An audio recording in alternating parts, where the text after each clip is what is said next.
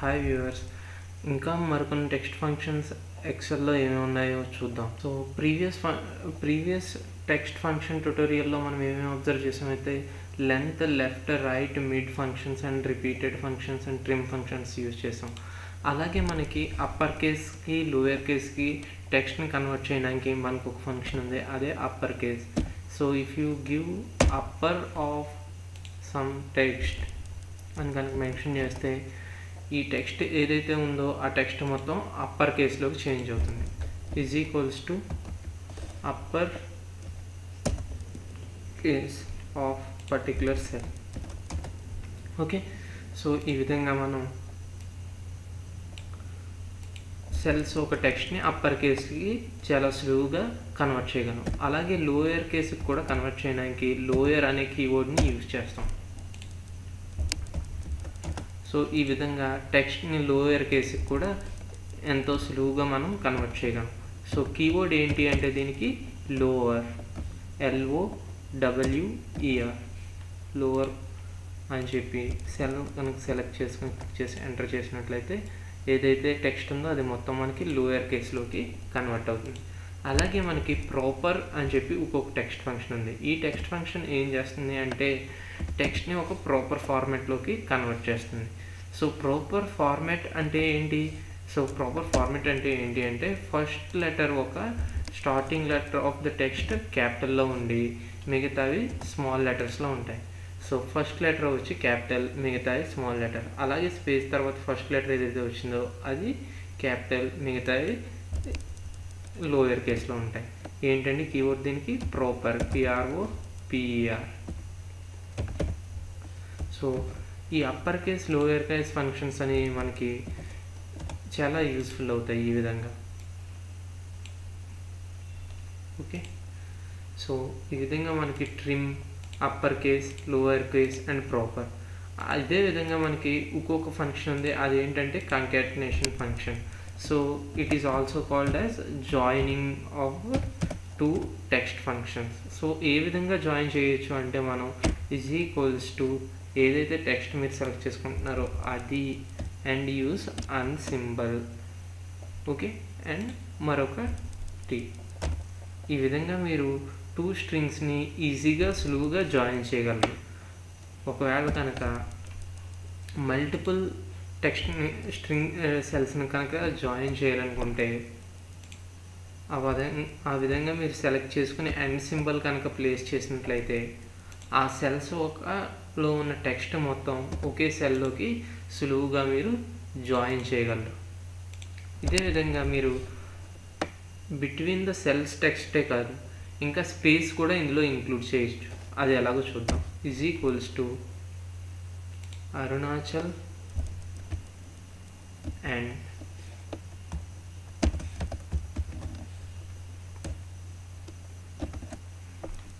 Pradesh. So మీరు చూసినట్లయితే అరుణాచల్ ప్రదేశ్ అని వచ్చింది. ఇదే విధంగా ఈ రెండు జాయినింగ్ ఒక టూ సెల్స్ మధ్యలో మీరు కావాలంటే స్పెషల్ క్యారెక్టర్స్ కానీ మీ ఓన్ టెక్స్ట్ కూడా స్పెసిఫై చేయొచ్చు. Is equals to Assam and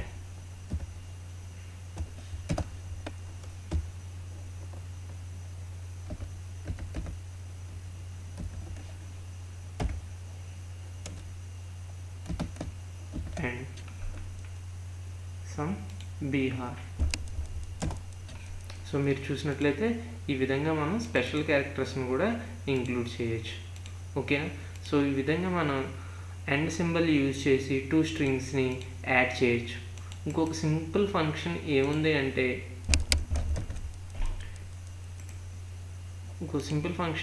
అంటే మనకి సెల్స్ని యాడ్ చేయడానికి కంకాటినేషన్ అని చెప్పి ఒక ఫంక్షన్ ఉంది, CO. సో ఇక్కడ మీరు చూసినట్లయితే కంకాటినేషన్. సో ఈ కంకాటినేషన్ ఏం చేస్తుందంటే టెక్స్ట్స్ని యాడ్ చేస్తుంది. అండ్ సింబల్ యూజ్ చేయకుండా డైరెక్ట్గా మీరు ఈ ఫంక్షన్ కనుక యూజ్ చేసినట్లయితే ఇది కూడా సేమ్ అదే విధంగా మనకి సెల్స్ని యాడ్. సో టెక్స్ట్ని యాడ్ చేయాలంటే మీరు ఏదర్ అండ్ సింబల్ అయినా యూజ్ చేయొచ్చు, లేదంటే కంకాటినేషన్ ఫంక్షన్ యూజ్ చేసైనా సెల్స్ని యాడ్ చేయొచ్చు. ఓకే, సో ఇంకా మనకి ఇంకా కొన్ని టెక్స్ట్ ఫంక్షన్స్ ఏమేమి ఉన్నాయి అంటే find, substitute and replace. So ఇందులో మొదటిగా ఫైండ్ అనే ఫంక్షన్ ఏం చేస్తుందో ఒకసారి చూద్దాం. సో ఫైండ్ అనే ఫంక్షన్ ఏం చేస్తుంది అంటే, ఫైండ్ ఏదైతే ఫంక్షన్ మీరు ఫైండ్ అవుట్ చేస్తున్నారో ఆ ఫంక్షన్ ఒక పొజిషన్ని రిఫ్లెక్ట్ చేస్తుంది. Okay, so is equals to find okay some K in a టెక్స్ట్లో అయితే ఫైండ్ అవుట్ చేయాలనుకుంటున్నారో అది. సో కలకత్తాలో కే ఎన్నో పొజిషన్లో ఉంది అంటే ఫస్ట్ పొజిషన్లో. సమ్ బీ కనుక ప్లేస్ చేసినట్లయితే హైదరాబాద్లో బి ఎన్నో పొజిషన్ అండి, 7th పొజిషన్. ఓకే, సిమిలర్గా is equals to find WA in Guwahati. So ఇక్కడ WA అనేది ఎన్నో పొజిషన్, గోహతిలో 3rd పొజిషన్. ఈ విధంగా ఫైండ్ ఫంక్షన్ని యూజ్ చేసి లెటర్స్ ఒక పొజిషన్ని మనం తెలుసుకోవచ్చు. నెక్స్ట్ మనకి సబ్స్టిట్యూట్ అండ్ రీప్లేస్ అని వెరీ ఇంపార్టెంట్ ఫంక్షన్స్ ఉన్నాయి టెక్స్ట్లో. సో ఈ సబ్స్టిట్యూట్ అండ్ రీప్లేస్ ఫంక్షన్స్ ఏం చేస్తాయి అంటే, ఒక ఎగ్జాంపుల్ కనుక చూసినట్లయితే ఓకే, సో మీరు ఇక్కడ ఏమంటున్నారు, ఇది మొత్తం ఒక టెక్స్ట్. ఈ మొత్తం టెక్స్ట్లో స్పెషల్ క్యారెక్టర్స్ని మొత్తాన్ని నేను ఒక డాలర్ సింబల్తో రిప్లేస్ చేయాలనుకుంటున్నాను. సో ఎలా రిప్లేస్ చేస్తున్నాను, is equals to replace of A2. Okay, so ఎక్కడి నుంచి స్టార్ట్ చేసి ఎన్ని క్యారెక్టర్స్ వరకు రిప్లేస్ చేయాలనుకుంటున్నానంటే, ఫస్ట్ నుంచి స్టార్ట్ చేసి 3 క్యారెక్టర్స్ వరకు రిప్లేస్ చేయాలనుకుంటున్నాను. దేంతో రిప్లేస్ చేయాలనుకుంటున్నాను అంటే డాలర్ సింబల్తో. సో ఆఫ్టర్ ఇంప్లిమెంటేషన్ మనకు రిజల్ట్ అనేది ఈ విధంగా వస్తుంది. అలాగే ఇక్కడ నెక్స్ట్ ఎగ్జాంపుల్లో చూస్తే అడ్రస్ మొత్తాన్ని దేంతో రిప్లేస్ చేయాలి అనుకుంటున్నానంటే సమ్ స్పేస్తో రిప్లేస్ చేయాలనుకుంటున్నాను. ఓకే, సో ఇక్కడ మీరు చూసినట్లయితే అడ్రస్ తర్వాత ఉన్న స్పెషల్ క్యారెక్టర్స్ అన్నీ కూడా ఒక బ్లాంక్ సెల్తో రిప్లేస్ చేశాను. సో A3లో ఎక్కడి నుంచి స్పెషల్ క్యారెక్టర్స్ స్టార్ట్ అవని, మనకి A3లో 8 నుంచి స్టార్ట్ అవని. 8 నుంచి తర్వాత ఎన్ని ఉన్నాయి, 4 ఉన్నాయి. ఓకే, ఈ 4ని నేను ఒక బ్లాంక్ సెల్తో రిప్లేస్ చేశాను. ఓకే, సో ఈ విధంగా మనం రిప్లేస్ ఫంక్షన్ని యూజ్ చేస్తాం. నెక్స్ట్ ఏదైతే పాత టెక్స్ట్ ఉందో అది ఎన్ని క్యారెక్టర్లతో మీరు స్టార్ట్ చేయాలనుకుంటున్నారు, 1 to some 4 comma. Okay, so దేంతో రిప్లేస్ చేయాలనుకుంటున్నారు, సమ్ C. సో ఈ ఫంక్షన్ కనుక మీరు అబ్జర్వ్ చేసినట్లయితే ఫస్ట్ నుంచి 4 క్యారెక్టర్స్ ఏవైతే స్టార్ట్ అవనాయో దాన్ని నేను Cతో రిప్లేస్ చేస్తున్నాను. సో KOLK దేంతో రిప్లేస్ చేస్తున్నాను, Cతో రిప్లేస్ చేస్తున్నాను. అలాగే హైదరాబాద్ని చూద్దాం. Replace okay oldest Hyderabad. Okay, start from 1 to 5 characters. Okay, replace with అమ్మ. ఓకే, సో ఈ విధంగా మనకి హైదరాబాద్ని కనుక రిప్లేస్ చేస్తే ఈ విధంగా మనకి ఒక నేమ్ వచ్చింది. అలాగే is equals to replace of old text start from 4 to 8 with T. Okay, so ఈ విధంగా మనకి రిప్లేస్ ఫంక్షన్ అనేది ఎంతో సులువుగా టెక్స్ట్ని షార్ట్కట్ ఫామ్స్లోకి అలాగే డిఫరెంట్ క్యారెక్టర్స్ని రిప్లేస్ చేయడానికి ఉపయోగపడుతుంది. ఓకే, నెక్స్ట్ మనకి అదేవిధంగా సబ్స్టిట్యూట్ అని చెప్పి మరొక ఫంక్షన్ ఉంది. సో ఈ సబ్స్టిట్యూట్ అనే ఫంక్షన్ ఏం చేస్తుంది అంటే, సో ఏదైతే ఉన్న టెక్స్ట్ని మరొక టెక్స్ట్తో కనుక సబ్స్టిట్యూట్ చేయాలి అనుకుంటే సబ్స్టిట్యూట్ ఫంక్షన్ని యూజ్ చేస్తాం. సో ఇక్కడ మీరు కనుక చూసినట్లయితే హాయ్ టిమ్ ఉంది. సో నేను టిమ్ని జాన్తో రిప్లేస్ చేయాలనుకుంటున్నాను.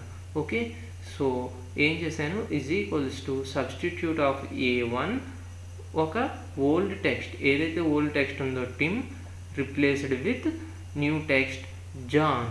ఓకే, సో ఫైనల్గా మనకు వచ్చిన రిజల్ట్ ఇక్కడ కనుక చూసినట్లయితే ఏంటి, హాయ్ జాన్. ఓకే, సో దీన్ని ఎక్సెల్లో మనం ఎలా ఇంప్లిమెంట్ చేస్తామో మరొకసారి చూద్దాం. Is equals to substitute of with K. Okay, so ఈ విధంగా మనం సబ్స్టిట్యూట్ ఫంక్షన్ని యూజ్ చేస్తాం. Is equals to substitute of old text H. Okay, so ఇందులో as well as replace and substitute ఫంక్షన్లో మీరు మరొక ఇంపార్టెంట్ పాయింట్ గుర్తుపెట్టుకోవాల్సింది ఏంటి అంటే ఇవన్నీ కూడా కేస్ సెన్సిటివ్. ఓకే, సో మీరు క్యాపిటల్ హెచ్ చేస్తే క్యాపిటల్ హెచ్ మాత్రమే ఫైండ్ అవుట్ చేస్తుంది, అలాగే స్మాల్ హెచ్ చేస్తే స్మాల్ హెచ్తోనే రిప్లేస్ అవుతుంది. ఓకేనా, సో నెక్స్ట్ మనకి మరొక ఇంపార్టెంట్ ఫంక్షన్స్ ఏంటి అంటే టెక్స్ట్ ఫంక్షన్స్. సో ఈ టెక్స్ట్ ఫంక్షన్స్ ఎందుకు యూజ్ చేస్తాము అంటే ఈ టెక్స్ట్ ఫంక్షన్స్ బేసికల్గా ఒక ఫార్మాట్ని మరొక ఫార్మాట్లోకి కన్వర్ట్ చేయడానికి ఈ టెక్స్ట్ ఫంక్షన్స్ అనేవి యూజ్ చేస్తాం. మనకి మరో ఇంపార్టెంట్ ఫంక్షన్ ఏంటి అంటే టెక్స్ట్ ఫంక్షన్స్. సో ఈ టెక్స్ట్ ఫంక్షన్స్ ఎందుకు యూజ్ చేస్తాము అంటే ఒక ఫార్మాట్ నుంచి మరొక ఫార్మాట్కి కన్వర్ట్ చేయడానికి ఈ టెక్స్ట్ ఫంక్షన్స్ అనేవి మనం యూజ్ చేస్తాం. సపోజ్ నాకు ఒక డేట్ అనే ఒక టెక్స్ట్ ఫంక్షన్ వచ్చింది, కానీ నాకు చూపించాల్సిన అవుట్పుట్ రిజల్ట్ ఓన్లీ మంత్స్లోనే చూపించాలనుకుంటున్నాను. అలాంటిదప్పుడు ఈ టెక్స్ట్ ఫంక్షన్ యూజ్ చేస్తాను. ఇన్ ద సేమ్ వే నాకు ఒక టైం సెల్ వచ్చింది, కానీ నేను అవుట్పుట్ ఓన్లీ అవర్స్లో మాత్రమే చూపించాలనుకుంటున్నాను. అప్పుడు ఈ టెక్స్ట్ ఫంక్షన్ యూజ్ చేస్తాను.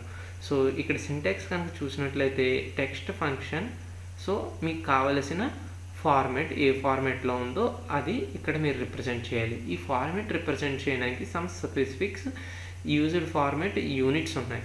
ఓకే, సపోజ్ మీరు కనుక మంత్స్లో కనుక రిప్రజెంట్ చేయాలనుకుంటే స్మాల్ ఎమ్, అలాగే డబుల్ ఎమ్ కనుక రిప్రజెంట్ చేస్తే మీకు అవుట్పుట్ అనేది ఈ విధంగా వస్తుంది, అలాగే త్రిబుల్ ఎమ్ రిప్రజెంట్ చేస్తే ఈ విధంగా వస్తుంది. So based on these units so output will reflects. Okay, so text function అనేది ఎలా ఇంప్లిమెంట్ చేస్తామో ఒకసారి చూద్దాం. So is equals to text of this comma, suppose నాకు మంత్స్లో కావాలి.